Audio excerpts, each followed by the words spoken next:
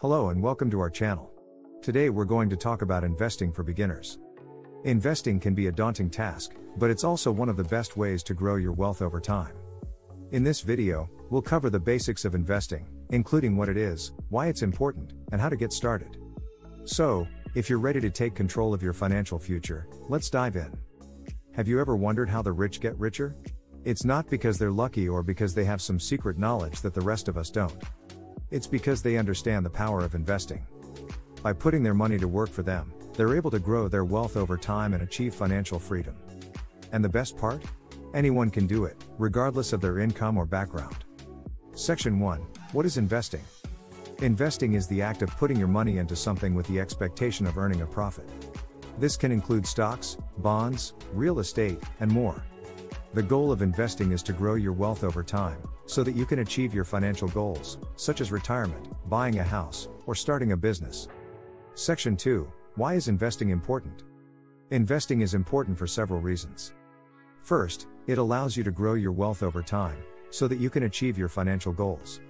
Second, it helps you beat inflation, which is the rate at which prices increase over time. By investing, you can earn a return that is higher than the rate of inflation, which means that your money will be worth more in the future. Finally, investing can provide you with passive income, which is money that you earn without having to work for it. Section 3. How to get started with investing. Getting started with investing can be intimidating, but it doesn't have to be. Here are some steps you can take to get started. 1. Set your financial goals. Before you start investing, it's important to know what you're investing for. 1. Are you saving for retirement? A down payment on a house? A child's education? Knowing your goals will help you determine how much you need to invest and what types of investments are best for you. 2. Educate yourself. Investing can be complex, so it's important to educate yourself before you start. 2. Read books, watch videos, and take courses to learn about the different types of investments, how to analyze them, and how to create a diversified portfolio. 3. Start small. You don't need a lot of money to start investing. 3. In fact, many online brokers allow you to start with as little as $100. 3.